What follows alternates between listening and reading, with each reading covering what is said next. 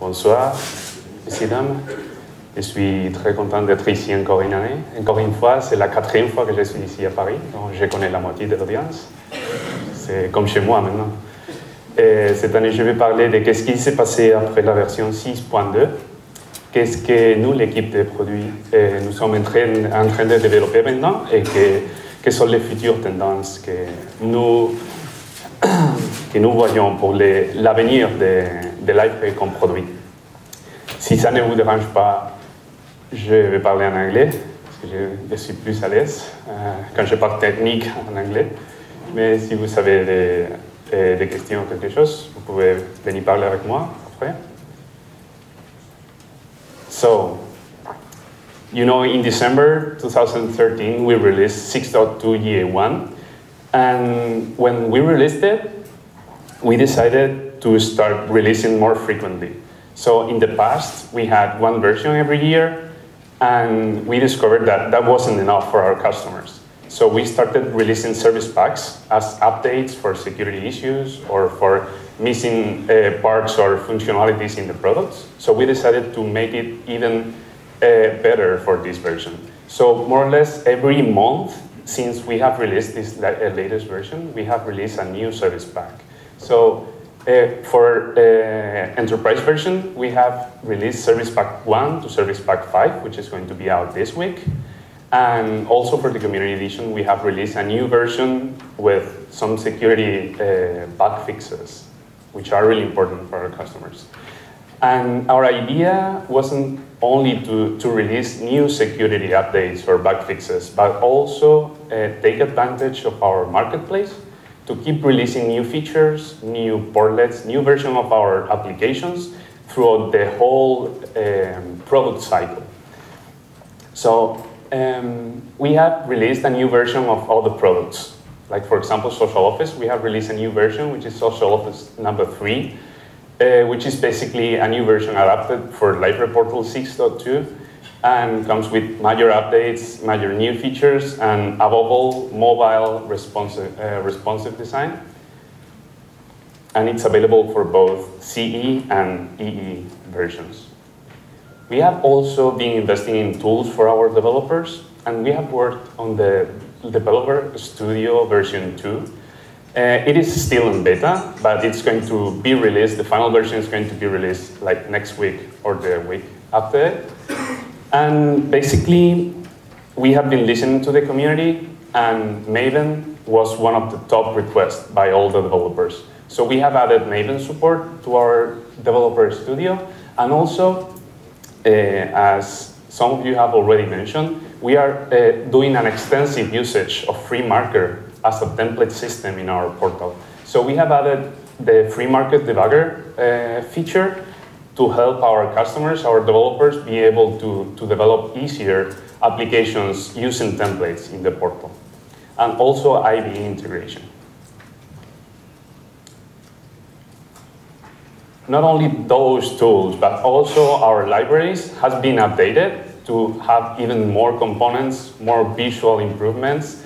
And for that reason, we have released a new version of Alloy UI 2.5, and Liferay Faces. So those using JSF and Liferay Faces bridges, this is the new version that we have released.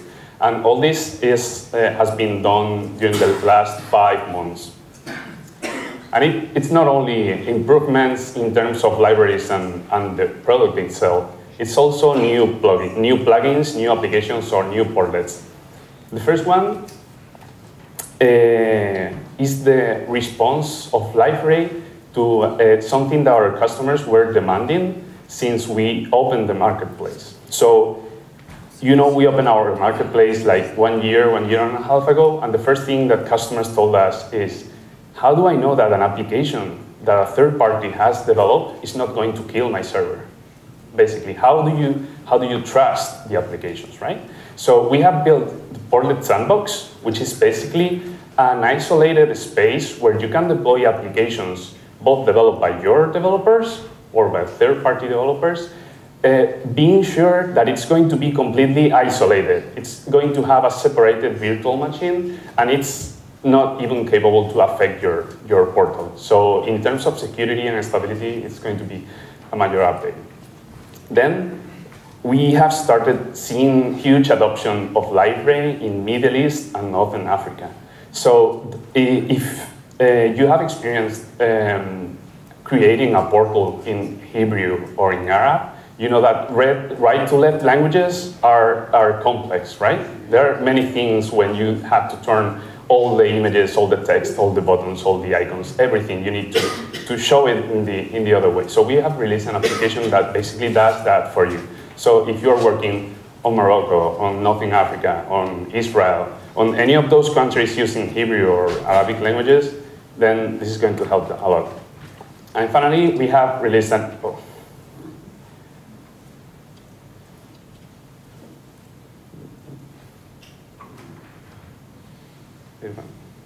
I'm lost. Where is it?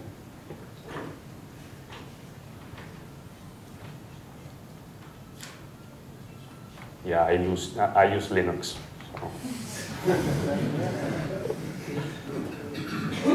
It's funny that I touch something next and everything explodes. Yeah, okay, so, and the latest is the SharePoint connector. We have released a new version of the SharePoint connector, which basically is solving many issues that we found before. And basically that's for our customers connecting their documentation system into our document library. So there's a new version available. But not only new applications, also we have new products. We have also been talking today and yesterday. There was some demonstrations and talks about both the mobile SDK and the Liferay Cloud services. Both are answering to our customers' needs. Basically, we have seen, I'll start with the mobile SDK. We have seen how more and more companies are being asked by the customers to extend that web experience into the pockets. People is used to have access to that information where they want it, information that matters where they need it. So people is not going to wait to arrive to the office to access the information that is really important.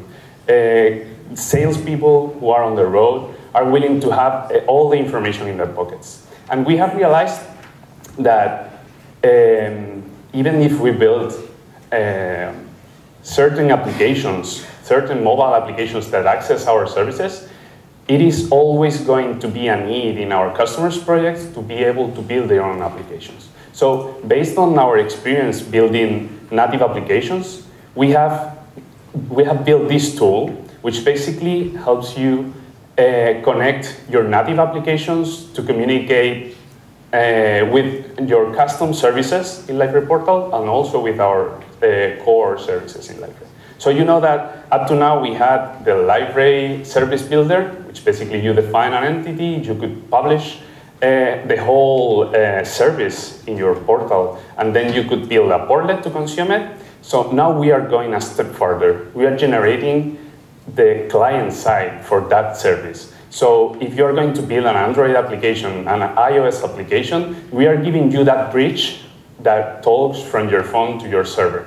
Basically, we are giving you utilities to authenticate your users, utilities to communicate securely, to access our custom services, our core services, like document library, blogs, whatever you have, and also for your applications. So imagine if you develop a web application to manage, I don't know, your human resources. You will be able to consume all your custom services using this application, and it's template based. So you will have an Android template, an iOS template, and you will be able to generate all the code needed for both applications. And the good thing is it is also integrated with the Liferay Developer Studio, so you can have the whole story since you build the service for the portal and then generate all the clients for different mobile devices. The next product that we have built during these months, it is still in beta. We are testing it with a customer base of like 100 customers.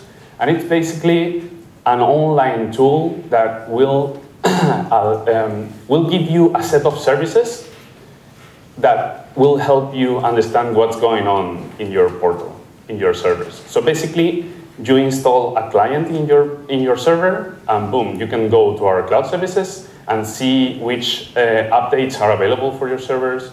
You can see information like JVM information, which are top accessed pages, which are the portlets that are being most accessed, which are the slowest pages, the slowest portlets, where are the bottlenecks of your applications. And also we have information about cache. So this is fundamental for developers trying to understand what's going on the portals. And also information about JDBC pools, thread pools.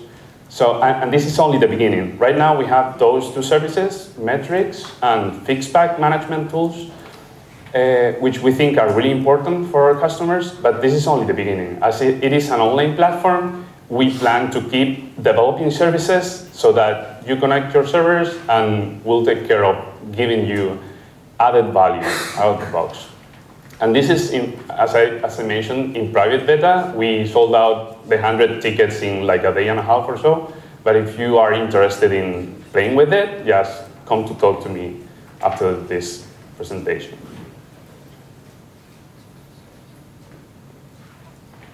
Well, that is what we've been doing for the last 5 months. Not bad, huh? And now I'm going to talk about what we are developing now that will be part of 6.2 as additional plugins, or will be part of Liferay 7. The first thing, and this is going to be part of 6.2, so all those of you that are using 6.2 in your projects are going to benefit from this when this is available. Basically, we are saying that Liferay is a platform for engagement. And what does it mean to us? So basically, we are building a platform that allows you to reach your audience through different channels. We don't care if it's a mobile device, a tablet, or a web browser, and through different steps in the relationship. So basically, this is really tied together with Brian talked this morning. So you have a customer that is using your intranet, and then you have this user using the extranet, and then you have the public website, and then you have stores or whatever. So we want to be this layer that communicates everything. And to achieve that, we really need to understand who our user is. And the first thing that it's important, and we've seen this in different presentations during today, we've seen that how big projects are investing a lot in making the experience for each user really unique. And for that, we want to invest in this. We've seen projects doing all kinds of developments and investments to make sure that the websites are optimized and personalized for each user. So we want to invest on that so that in the future you don't need to invest on it, right? So we want to personalize the experience of our users.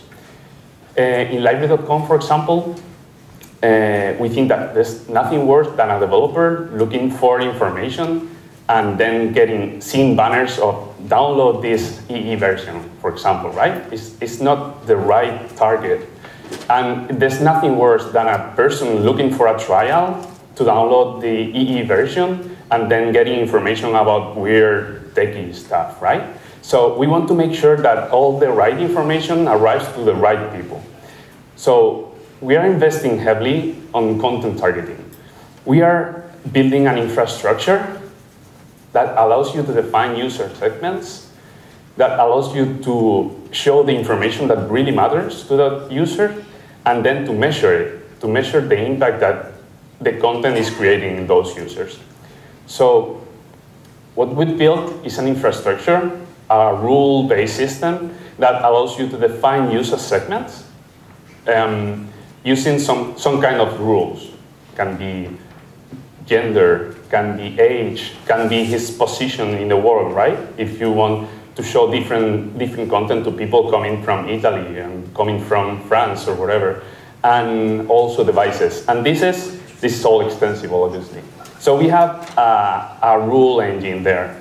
And also, we have created the possibility to define campaigns, because we understand that this personalization is not going to last forever. You want to be able to define certain campaigns to have this behavior during a certain amount of time. So if it's 10 days before the symposium, and you know that this user is an enterprise user, I'm going to show a banner about business tracks, about business presentations we are going to experience here in the symposium. If it's today before and then it's a developer, you're going to show all the technical information, right? So we are building this campaign framework so that you can define rules also based on time.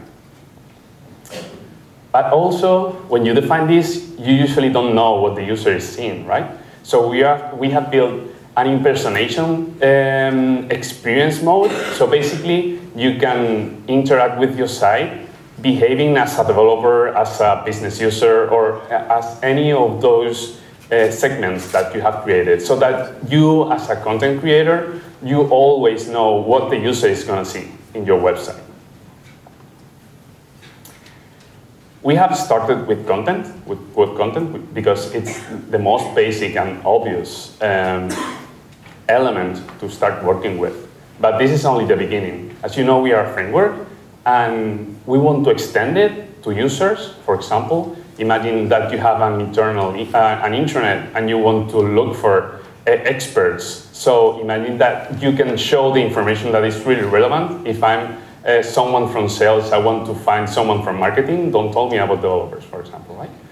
And we want to make it available also for apps. So depending on your profile, you'll be able to access certain apps or not.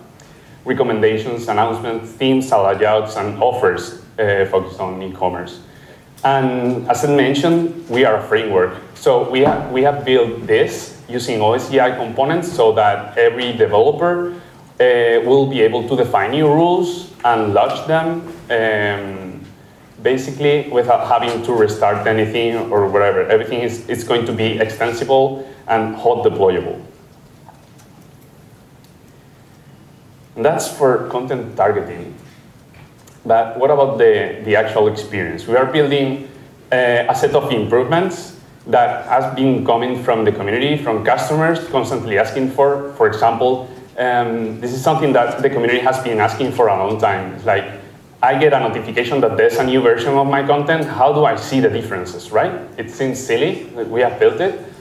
We are defining different workflows per different content types. That is something that the community has been asking for a long time, and today someone asked me if that was going to be also available, so that is going to be available.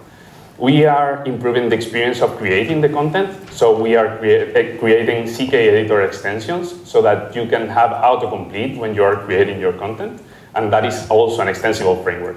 So you can define rules that your users will type and it will be auto-completed with links, with images, with whatever you need. And also we have created a mentions framework so that every time you mention a user, he gets a notification. One of the top new features in 6.2 was application display templates, and we keep improving. We have developed application display template support for new portlets, like the languages portlet, navigation, breadcrumb, and we plan to keep adding more. So if you're interested in having more supported, tell us, because based on user feedback, we are prioritizing this. Also, all email notifications are now unified and can be translatable to as many languages as you need. So that is something also coming from the community. And user experience revamp. We keep improving portlet by portlet. We are doing a full revision of the usability. We are now working on knowledge base and Kaleo forms, so we keep improving in that sense. This is something that, under my point of view, is going to change the way we experience Liferay in the future. Single page application is a new technology. Our UI engineers have been working with Yahoo and Google teams. And this is something that has been experienced with during the last 5 years or so. So It's basically a way to show a full application into a page, basically defining different areas in that page, and the information is only flowing from the server to the browser when the user needs it. Okay?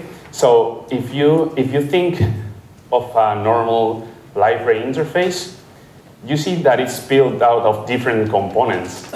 Up to now, we call them portlets. Now we call them surfaces. They are still portlets, but there are different sections in the UI. What we are trying to do is, right now, if you have a page full of applications, when you interact with a single application, everything reloads, right? So that means that you need to reshare the banner, the headers, the footers, the menus, all the navigation items. So we are focusing on throwing that to the bin and being able to refresh certain parts of the page. So this, in the past, was done using Ajax, but that led to tons of problems in many different ways. So we are investing heavily in this application, mostly for two reasons. First, it is really great for the user. The sensation of speed and response time when they are browsing the website is amazing. And second, because the amount of traffic between the server and the browser is much smaller. That means that if you have a mobile phone, you have a mobile device, it's terrible. You have a mobile device and you are constantly accessing certain website, you are only going to download what really matters to you, where you are clicking, not the whole website again. So this is really important for the user, for its experience, and for mobile browsing. Geolocation. This is something customers have been asking a lot also. So lately, people is browsing your websites using their mobile devices. And you want the information to be adapted to where the user is, right? Basically, the amount of mobile search has been exploding through the last year and a half. So we want to add a new layer to our content management system that basically can capture where the content is located, so that when users are looking for that information, all the information comes up ordered by proximity, and you are able to see the information where it has been created or where you want it to be shown, right? Out of the box, we have integrated with Google Maps and with OpenStreetMaps, but these are templates, so you can extend them to build other systems if you need. More third party. We have been talking about Bootstrap the whole day, right? It's like we finished 6.2 and then these guys released Bootstrap 3 and then we have, we couldn't update in time. So we have upgraded for the next version to Bootstrap 3. Basically, Bootstrap 3 has been rebuilt to be mobile first. So that is going to impact the way Liferay behaves in the following version. It's going to be much better in terms of mobile browsing. Also, Elasticsearch, it's going to be a major change. You know that up to now we use Lucene as our indexing system for the searches. So we have built an integration with Elasticsearch.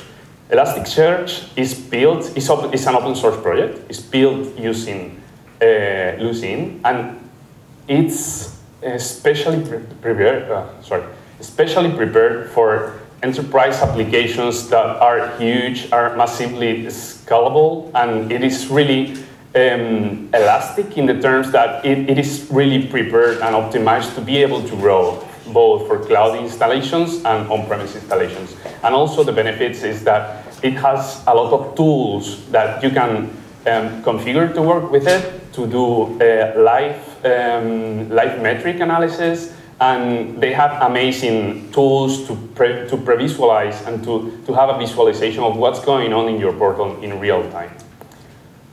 Also, something else for the developers, we have been asked tons of times, how can we as developers build integration tests for your applications developed over Liferay? So we have integrated with Arquillian, which is a framework that will allow you exactly to do that, to develop integration tests for your applications without having to take care of the whole portal. So our client will take care of bringing up a portal for you, and you'll forget about having to mock up all the connections with the portal. So integration tests, easy now. And this is what is real, what is already in today's master. And what about the future? You know, in Liferay we are focused in 3 users. So every feature that we develop is targeted to one of those users. The first one is the end user. And basically that's the anonymous browser or your customers or your employees, people that is browsing your website. Then we have the power users, which are those who are building experiences for the final user, those creating content, those creating applications online, those creating forms, those uploading images. And then we have the developers, which are basically doing integration with third parties and creating applications for those other 2 users. So what are we going to target on for each one of those users in the future? For the developer, we want Liferay to be really light. Currently we have a monolithic core plus additional applications, right? So we want that monolithic core to be really light. We are separating the applications of the core, and we are making it OSEI so that you can enable or disable based on your needs. So we want Liferay to be modular and really simple to use. Also, one of our product focus is improved APIs. We think Liferay is a framework, is a platform, and we want new technologies to be used in that framework. For that, we are improving our APIs, and we want to embrace new technologies like Node.js, Amber, Angular, and all these technologies that really needs a strong backend service, and we want to be that backend service for those new technologies. And finally, it's quite related, mobile enterprise application platform. We want to be the platform that native applications, mobile applications need. Basically, we see that in the market nowadays, and we've seen several presentations today related to this. The portal is not being accessed from your browsers anymore. Some of you have presented today case studies where your data is being accessed by small devices. I've been talking to some of you who are connecting TVs to Liferay, who are connecting applications, and maybe no one accesses it in the web. Everyone accesses it through those devices. We know there are projects connecting medical devices. There are projects connecting domotic elements to control the fridge, to control the temperature of the house. So we are seeing a new trend in using Liferay as a platform without content management, etc., etc. We are seeing a usage of the platform as a way to manage user permissions and expose services. So we want to improve in terms of scalability, security, that it is easy to use, and to be able to provide these kind of services, both on-premise or on the cloud, to be able to be this backend service that connects with your third-party applications and expose that information to those devices. So that is one of the goals for the next versions. For the end user, as we've talked before, we want the user to be the center of the experience, and for that we need to understand the user. We need to know him. So for that we are adding analytics, reporting, visualization, and also we want to be able to measure its interactions, making use of A/B testing, content targeting, and these campaigns that we are going to release now. And finally, for the power user, we are focusing on collaboration and productivity, and on its capability to build experience on the web. The first thing, we are doing some research in something called conversations. Basically, collaboration up to now was focused on communication in several directions. So there was a content creator that created a blog entry, for example, and they were always commenting on it, they were always sharing it, liking it, or whatever, right? So we are missing something in that way to collaborate, and it's the target of that interaction. If you want to get a task completed, you want to perform and being productive, you need this goal you are working towards. So basically, we are building, or we are analyzing a new way of collaborating so that we make sure that productivity is the key goal of that. And finally, we are improving the way we build forms, we build applications online. We want to be able to keep improving our list application building. We want to be able to do reports and mappings based on that, on our framework, without having to need this developer behind it. And I'm running out of time, and if you have questions, I think we have 5 minutes, maybe? No? I guess so, yeah. So if you have questions.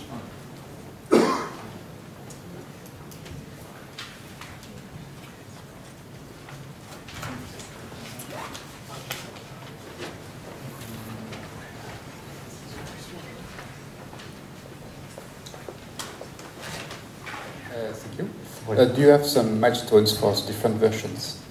Sorry? Some dates? Do you know when we will have these different versions? For Liferay 7, are you talking about? For example. 2015? Well, I don't like to say dates because we never get there, and we are quite far from the release date, so I prefer not to. Our plan is to have a major version every year. So we had the last version in December, January, so you do your math.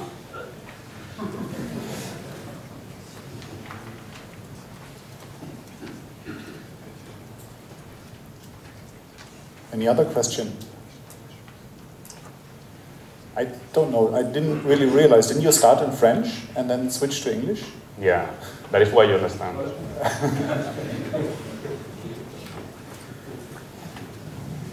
You were talking about the localization of the content, or geolocalization. What do you mean exactly by that? So up to now, we have a first prototype working that basically, based on HTML5, when you create the content, it takes your position. And so, for example, if you upload a document, a picture, or a web content, it knows where you are and it stores your position. After that, you can go to an asset publisher, for example, and choose the map view, and you will see all the contents there. That is what we have now. We plan to add more capabilities, like being able to geotag a content, like select this is Rome, not Paris, right? So that is the plan.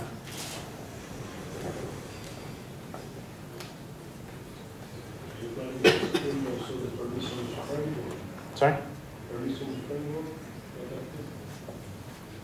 How to adapt it? Are you planning to extend the permissions framework to adapt it to the new content management system? It is part. I mean, this doesn't change anything in the permissions layer. So, for example, your content management for targeting some segments of the population will be applied like a permission, something like that? You define rules, and I mean, you can define permissions for certain content, and you can define rules. And the rules are never going to override permissions. So even if you are a male over 30, if you don't have permissions to see a content, you will never see that content. So that's where, I mean, permissions are based now on roles. So right. Are you planning so, to extend it? No, I think rules are going to be apart from permissions.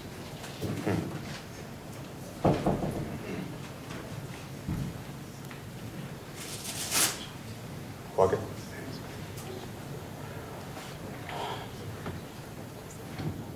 On the geolocalization that we've seen, so you say, okay, I create a content and then it's localized, but then the reverse way, do you plan to be able to pop up content to the user based on his location? That is content targeting. That is doable. That you only just need to define a rule that says that if you are coming from France, show this content. That is independent from the geolocation framework. That would be part of the content targeting. I'm in front of McDonald's. I want to show a promotion and offer. So this is part of content targeting. Yeah. Thanks.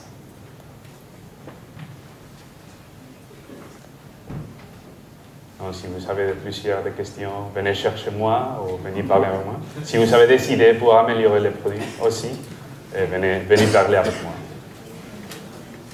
Merci.